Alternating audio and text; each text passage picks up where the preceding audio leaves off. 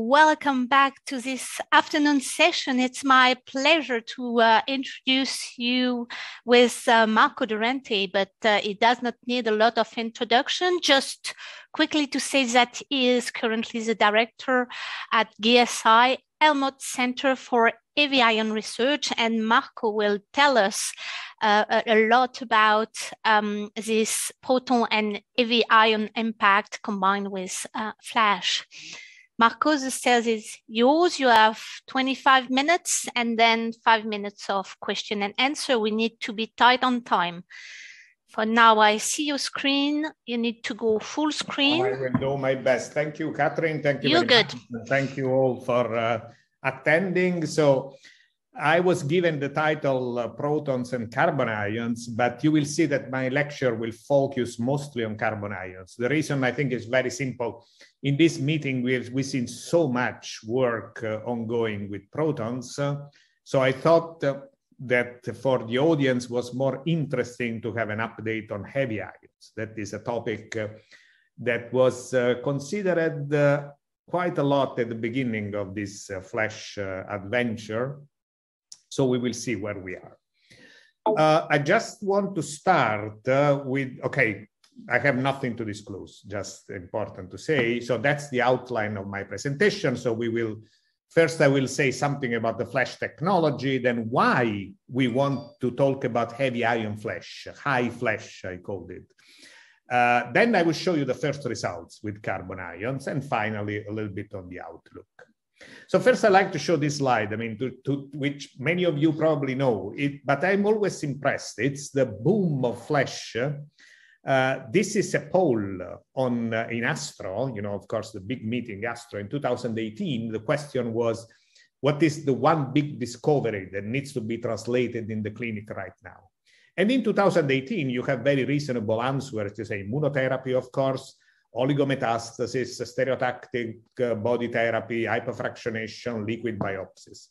But in 2019, out of the blue, you have the first point flash. So that's just to tell you how hot is the topic. And I think this meeting is exceeding the most optimistic estimates that we did on participation. So it's really, really fantastic. Now, but all these wonderful things, how do we do them? This is a published plot from a paper in 2020 that shows the employed facilities. Maybe it should be updated now because things are changing so quickly. But essentially, you see that all the facilities are either electrons, where everything started, or photons. In this picture is mostly synchrotron soft X-rays, or protons. So this is fine. I mean, it can be done. So that's why I will focus on carbon ions, because I want to add a couple of points here. But first, a few words on the time structure, which is something extremely important in flash. So it's not only important the dose rate, but also the dose per pulse and the total irradiation time. And as a matter of fact, you see in this paper from Wilson et al. In Frontiers Oncology of last year, they kind of look for the ideal time structure, you know, which includes dose per pulse, more than 1 gray, total dose, more than about 10 gray, and mean dose rate, more than about in the order of 100 gray per second. So that's what we try to do with carbon ions. And this is so important, you know, that there is this other very famous plot from a paper from Montaille-Greuel that is trying to summarize in 2020. I think there are many more points now that should be added after this meeting. In 2020, this was the situation with the two variables, the irradiation time for delivering 10 gray in seconds and the dose rate in the pulse in gray per second.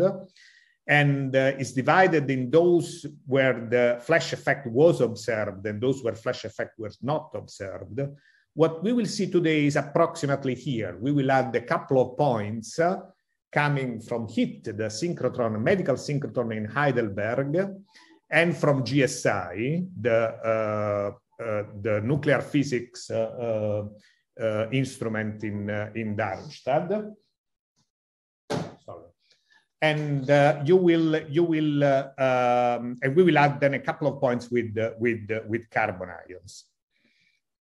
Now, this is again from the same paper of Wilson. It's a table where all the different modalities are explained. And in this table, you can actually see the different accelerators that were used or could be used for FLASH. And in particular, here, it's interesting. You see, here synchrotrons are mixed with cyclotrons. So, but at that time, yes was really referring to cyclotrons. But what is interesting here is that the authors state that FLASH effect might be lost with beam scanning and or higher LET. And that's the point where I want to go now. So what's the story of the scanning? The story of the scanning, you see here a nice movie, is that essentially, if you take the synchrotron cycle, you know, normally 5 to 10 seconds, and each energy step requires a new cycle, then you realize that it's practically impossible to do 3D conformal multi-layer raster scanning in FLASH conditions. And that's something that today was touched upon also by Tony Lomax in his talk. So, and in fact, at the moment, the technique which is very often used is the transmission beam. This is what has been used in the clinical trial ongoing in Cincinnati. And these and other approach has been also already shown this morning by Tony Lomax. But in short, of course, here you sacrifice completely the principle of particle therapy, which is the Bragg peak. So of course, you can argue that you don't need the Bragg peak if you have FLASH, because you spare the normal tissue anyway thanks to FLASH. But I can counter argue that if FLASH goes on top of the peak to plateau ratio that you have with particle therapy, you will be much better off. The clinical advantage will be much more significant. So what is our proposal here? Our proposal is simply to use this 2D range modulators. These are 3D printed modulators that in a single scan can give you a 3D conformal, very conformal. Today, Tony Lomax said many times that it's important not to lose conformality, but with these objects, we don't lose conformality, but we gain enormously speed, because of course we can do a spread out Bragg peak in the time of a single raster scan. And for more, you can see the lecture of Yuri Simeonov, which is an on-demand lecture, so it's all the time available. And he goes more in details here on how these range modulators work and why they are really ideal for FLASH. Now, the other point, so one point was the scanning. The other point is the high LET mechanism. So what is the mechanism of FLASH? I think we have so many lectures in this meeting about FLASH mechanism, so I will not go into details. It's a nice cartoon from the paper that we published with Uli Weber and Emanuele Schifoni this year on medical physics, where essentially we try to see where are physical stage, pre-chemical stage, chemical stage, heterogeneous chemistry stage in comparison to a FLASH pulse and to the time to deliver 10 gray conventional and with FLASH. There's no doubt, of course, that the chemical stage is critical to explain FLASH. I think we all agree on this point. Of course, we don't fully agree on what is the mechanism because still we don't have a clear evidence. You all know, we saw many times, oxygen depletion has been proposed, free radical production and recombination, intertrack effects, sparing of the immune system, and also something else that I'm sure I forgot. This is a nice cartoon from our chair today, Marie Catherine from the Radiation Research Society last year. But you know, that is essentially the most important part of this cartoon is the big question mark here, in the sense that we really don't, we have several hypotheses, but we don't have a solid explanation of the mechanism at the moment. What is interesting for this lecture is that all these mechanisms are LET dependent. So whatever is the mechanism, you expect to see a dependence on the LET. And at the moment, as you have seen in the previous slide, at the moment, you see proton, electron, this X-rays, everything has been done with low LET radiation. So why we are interested in heavy ion flash or high LET flash? 3 reasons. There can be many reasons, but I give you 3. So first, the most obvious, we want to widen the therapeutic window in carbon ion therapy. There are 12 centers worldwide making carbon ion therapy. We definitely would like to widen the therapeutic window, and many more are in planning stage, including one in the United States. So it will be the first one in the United States after, of course, the Berkeley trial. And in fact, the second point has to do with the Berkeley trial and Cornelius Tobias' idea. At that time, we are talking about the 70s of the past century. He really wanted to use very heavy ions like neon or even argon, because when you go to this high LET, you can really smash the oxygen radioresistant, the hypoxic radioresistance of the tumor. But of course, the use of these ions is severely hampered by the toxicity in the entrance channel. So maybe with flash, we will be able to use them because we can actually spare the normal tissue. And third, and from the research point of view, maybe one of the most interesting, we want to use high LET to understand the flash mechanism. So most of the current hypotheses will predict the decreased sparing effect at the high LET. Is this true or not? What do we see when we go to heavy ions? You know, somehow is a test for the models to go to higher LET. So these are the 3 reasons. What did we do? This is a video where I left the original audio, so I will shut up for a second. Listen carefully. Yeah, come on.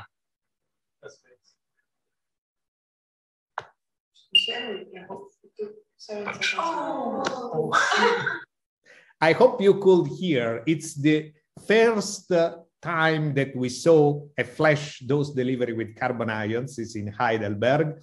And from the voices, you see, they were waiting for the beam, and then they finally see the beam, and they are all very excited. I think is funny and tells you, you know, that very often scientific research is fun, is surprise, and is excitement. This dates back now 2019. That's the first time we could do it in Heidelberg, and we did it with these conditions. You see, this is done in the Heidelberg synchrotron, in strong collaboration with the crew of the heat accelerator. The beam was 278 MeV per nucleon, and it's about 0. You see the parameters here, 7 per 10 to the 8 ions per spill available, which means 0.5 per 10 to the 8 ions per second. That's the extraction. You will find more in this publication and also in the lecture of Uli Weber tomorrow. What is important, you know, is that the dose rate was around 40-60 gray per second, the average dose rate. But the field is very small. It's 10 by 10. That's what can be done at the moment in Heidelberg. And again, for dosimetry, please go to the Uli Weber talk tomorrow morning. These were the biological results. With these small fields, we focused on in vitro results, and these are now published in the Red Journal. So if you are interested, you can find all the details on the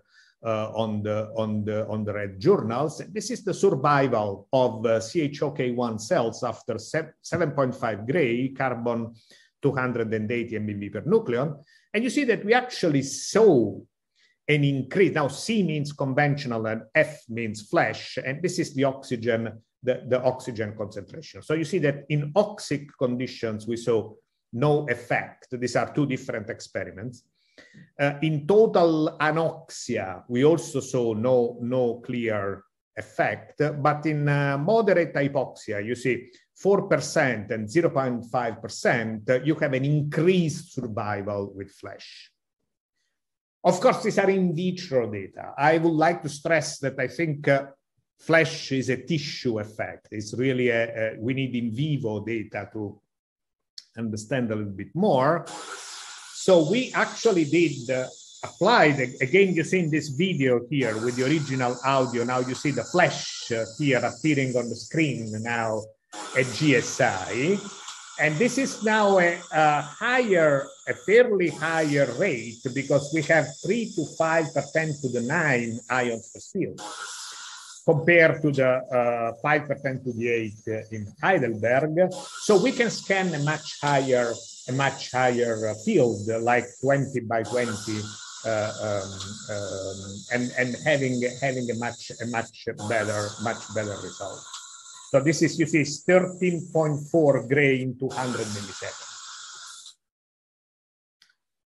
Now, based on these exciting tests performed in 2019, we applied to the Program Advisory Committee of GSI for beam time in 2020 with 3 different protocols. Protocol 0 is really proposed by DKFZ, by the group of Amir Abdullahi, but they come to GSI because they have a broader field. They want to irradiate the thorax of the mouse to look for fibrosis. And this is, you see, micro-CT. They are really expert in radiation-induced lung fibrosis and fibrosis index.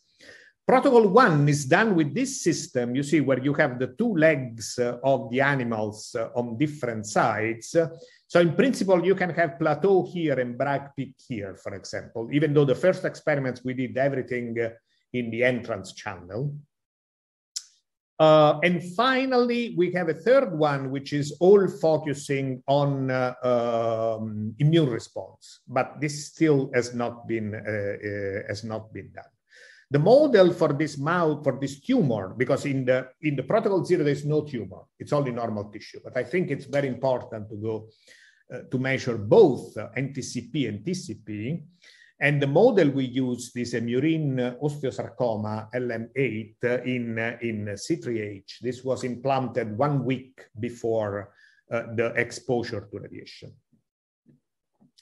This was the experiment now. This is the setup. Of course, here is the 3D printed range modulator where you can do your spread out Bragg peak. And we reached something like in the order of 100 gray per second with 5 per 10 to the 9 ions per spill. Again, you see here the video. These are the mice, anesthetized, of course. And then boom, you have seen the shot of this 18 gray at 100 gray per second single spill irradiation. And this is how it looks like, you see, at the end, these are all the mice. It's a GAF chromic that shows the irradiation of the thorax. This comes from the protocol 0. So you see the irradiation of the thorax of all these mice in FLASH condition. Now, a little bit of results. These are, of course, preliminary results because while the in vitro data we have published, this is still not published. So they have to be taken with a grain of salt, but still, I think they're very interesting. You see here the tumor control. Tumor control, it's interesting because you see, this is the unirradiated control where, of course, the tumor is not controlled, but you have essentially very long growth delay, at least. This is up to 25 days. Looks like essentially you control the tumor with a single dose of 18 gray. And apparently the FLASH here, the triangles is FLASH, is a bit lower than conventional. These are standard error of the mean, so I will not make any statement here before repeating the experiment, but I think we can safely say that there is no evidence that with FLASH you have a sparing effect with carbon. At least. Now, whether it's even more effective, I don't know, but these are the data. And also you have some skin exfoliation you see here on the tumor, on the surface itself. And this was observed in 4 out of 6 animals irradiated with conventional dose rate, but in only 1 out of 7 animals irradiated with flash. Again, an indication of a sparing effect here of the normal tissue, because we are talking about skin exfoliation. This is now the analysis of the muscle. This is the leg directly exposed to the beam. These are histological sections taken by Professor Palmina Simoniello, so I take the occasion to thank her. I don't have quantitative data yet because these are recent results, but qualitatively, you can immediately appreciate the profound difference in the structure between flesh and flesh is here. You see it's very regular, looks like a normal muscle, and this is a fairly disorganized image coming from the leg irradiated at conventional dose rate with the 18 gray of carbon ions. Now, particularly intriguing, I think, is the lung metastasis. This is a tumor that makes a lot of lung metastasis. So you see, this is the control with no tumor. You see very clean lungs, while if you see the control with tumor, you see many, many metastases in the tumor. Now, these are the irradiation with conventional and flesh, and on purpose, we show that there is a lot of variability. So in both cases, you see, sometimes you see a lot of metastasis, sometimes you don't. But if you really take a section of the lung and you analyze the percentage of tumor with lung metastasis, which is easier than counting the metastasis, because sometimes they are really overlapping, that's what looks like. Flash irradiation is here, conventional irradiation is here, and control is here. So at the first, in the first experiments, 28 days post-irradiation, you see that the conventional irradiation is already has a sort of reduction of lung metastasis in this system, but when you use flash irradiation, the reduction is even stronger. So very, very intriguing results, I would say. And finally, let's go to the conclusions. So in conclusion, I think we show that there is an increasing preclinical evidence of both normal tissue sparing and unchanged tumor control at flash dose rate, for sure for electrons, protons, and soft X-rays, all low LET radiation. Heavy ion flash, high flash is interesting both for the translational potential into clinical settings and to understand the flash mechanism. We have shown that this, from the technical point of view, is possible to reach physical conditions, flash condition at synchrotrons with carbon ions, and we did it both at the HIT and GSI synchrotrons in Germany. First in vitro results now published show increased cell survival in hypoxic condition with carbon ions in flash conditions, and you can find it in the paper. And the first in vivo results that I showed here for the first time point to a maintained TCP and decreased toxicity and metastasis with high energy carbon ions. Preliminary results. As I said, I mean, I will not draw a strong conclusion here, but you see the data that come from the first test. With this, I really like to thank all my group at GSI. You see, it's a very big group, mixing physicists, biologists, chemists, engineers, and we really work on heavy particle effects. And let me just use in the first slide some special thanks, of course, to the funding agencies in my department, but also to Uli Weber, who is talking tomorrow, and Walter Tinganelli from my group, that are the 2 people more involved in these experiments, together with many others. Emanuele Schifoni, who is always our consultant at TIFPA and whose input is always welcome. Thomas Haberer and the whole Heidelberg ion therapy crew that has been really essential for doing the first experiments in Heidelberg. And Amir Abdullahi and his DKFZ team for his participation now in the experiment at GSI. Thank you very much. Well, excellent, Marco. Very fascinating last results on the maths. And you were right on time. So we have time for questions. And there was some question from the early beginning of your talk. I have quite a few of them. So I would like to take the time to try to go through all. The first one, so if you could answer quite quickly, because there is at least 8 of them. I'll do my best. Dejan Trojavec asked you how to solve the problem of painting transverse scanning in less than 90 milliseconds, and I think you already answered, but... Yeah, in fact, I mean, the issue here is that you must have a very high number of ions per spill, and you have to use a 3D range modulator so that you only scan one time and you don't have 3D conformal scanning. And in the same range, a question from Yanis Schauer. What can you say about the ideal pulse structure to optimize the flash effect? This I cannot answer in shortly. It's a very good question. And it could even be that it's not the same time structure with protons and with the heavy ions. I'm not sure about that. So at the moment, you see, I showed this nice paper from Wilson where they give an indication of what seems to be the ideal time structure. But what is it here?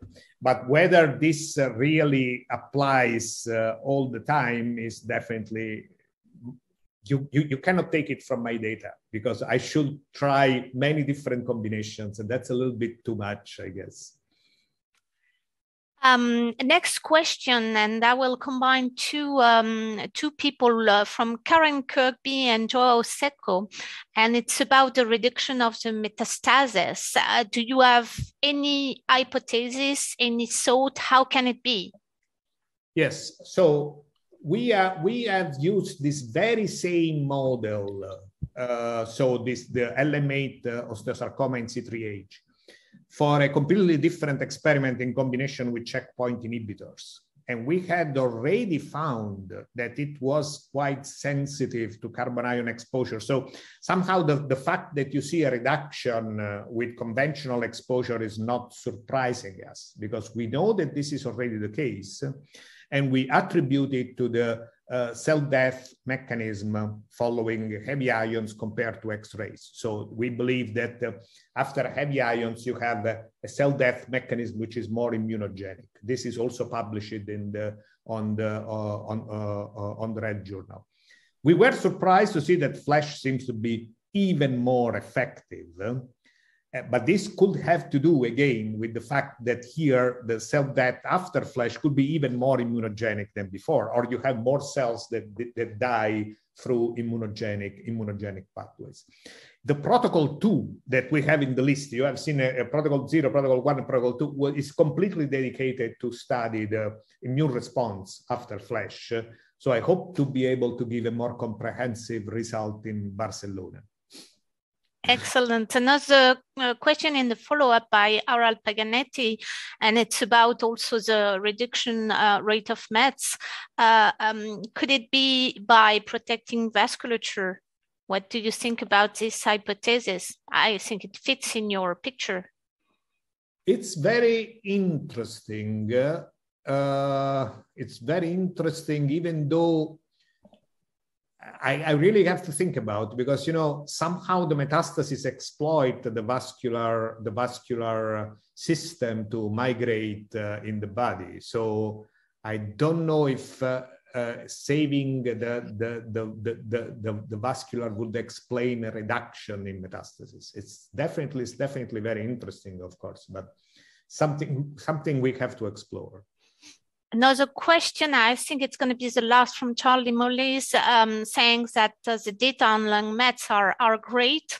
And he is questioning whether it does worth it, all this effort about the carbon ion. What could be the benefit gained by moving to high LET modalities as compared with low LET? It's a more general type of questions. of question. Right. Well, I think I gave my motivations here, if I understood well Charlie's question. Charlie is also very familiar with ILT, so I think he knows already. These are my motivations, if you want, So to use, actually, hopefully to use carbon ions in clinics. To go back to Berkeley, where the idea was to use heavier ions, and also I think now, maybe the most easy and most urgent point is to try to use this data to explain the mechanism of flash. I think they help a lot. I mean, already the fact that we see a flash effect with carbon ions is important. I think it's significant because there were, I'm sure Marie-Catherine will remember at the PTCOG, there was a lot of discussion saying essentially that people were not expecting to see any flash effect with carbon ions, but we do see it. So whatever model you like, you have to explain that you see it also with carbon ions. Okay, excellent. I think we need to close the session because I need to jump in the next one. I really thank you, Marco. You have many more questions in the chat. So if you can take a little bit of time to answer those questions, I guess that the people is going to be very interested. Thank you very much, Marco. Thank you to everyone and see you soon. Bye.